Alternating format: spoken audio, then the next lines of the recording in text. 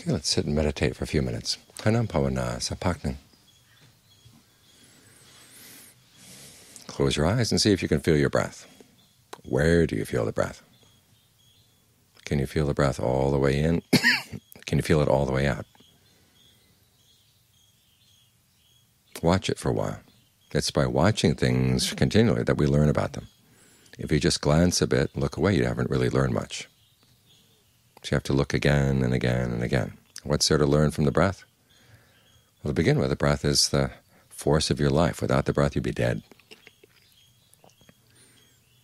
And so you want to see, what is this force doing to your body right now? What is it doing to your mind? Because if this is what's keeping you alive, you want to make sure that the force is a good force. Does it feel good? Does it feel nourishing? Does it feel healthy in the body? Or does it feel tight and constricted? If it feels constricted, think of it getting broader. The whole body breathing in, the whole body breathing out. This is something right next to you that you can take advantage of. All too often we look at other things out in the world, and we don't pay attention to, one, what we're doing, or two, the things that are right nearby us. So take some time to look at what's right nearby.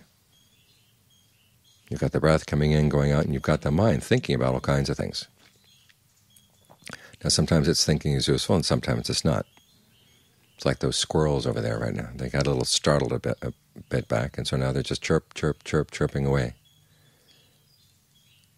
not accomplishing anything at all. But they just keep doing it again and again and again. And our mind is like that. Sometimes someone says something and has us upset for hours afterwards. We just go over again and again and again what the person said, and doesn't accomplish anything more than the chirping of the squirrels. As long as you've got a mind that can think, make it think about things that are useful. Right now, thinking about the breath is a useful thing, because the breath, as I said, is the force of your life. So you want to make sure that that force is doing good things to the body, doing good things to the mind. Make this the place where your mind rests when you see that it's thinking about things that are totally useless or things that are getting you upset. We have to take good care of our mind, otherwise things begin to break down. If we just think all the time, you get tired out. It's like an engine that you just keep running. It's like having your car engine running all the time. Say, well, I don't know when I'm going to need it, but I want to know when I jump in I can just go right off. So it keeps running there, even though it's sitting there doing nothing, accomplishing nothing. The time comes, okay, we've thought about things that are useful, then you turn it off. In other words, you let it rest with the breath. That doesn't mean you don't know anything. It simply means that you've given a place where you can rest and regain your strength. This way, when you need to use the mind, it's in good shape. Compare it to a knife. If you sharpen the knife, okay, then when you need to cut something, that's right there, it's sharp. But if you keep just using the knife without ever sharpening it, it gets dull after a while. Then you can't cut through anything. So make sure the mind has a place where it can rest, and let it rest there.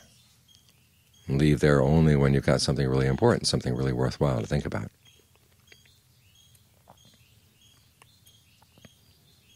People out there in the world tell us how to take care of our bodies. Well, we also have to learn how to take care of our minds. In fact, that this is much more important than the body. So pay it careful attention.